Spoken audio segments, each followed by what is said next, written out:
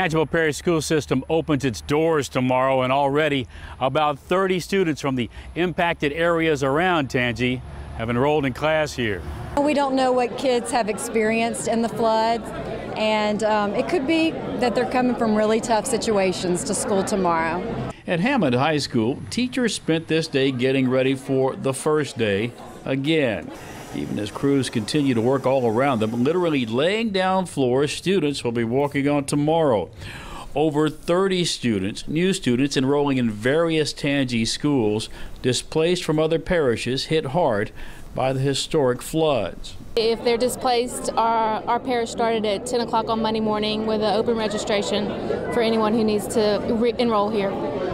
That's what neighbors do, isn't it? That's what we do in Louisiana. I've sent word to some of those folks over there. Whatever we can do to help out, we're here to help. Some of these teachers were impacted as well, so they understand what kids from other parishes are going through. Uprooted, living temporarily somewhere else, and finding themselves in a new school.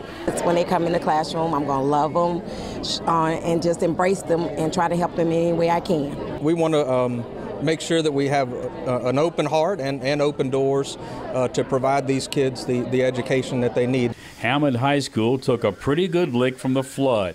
Many of the floors had to be replaced. This cafeteria floor finished only yesterday. A new gym floor probably won't be finished until fall. They'll be burning the midnight oil to get things ready. So there's been a lot of activity, a lot of extra work going on here, but we'll be ready for in the morning.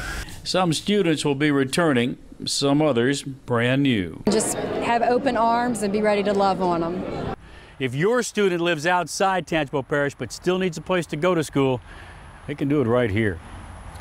In Hammond, Heath Allen, WDSU News.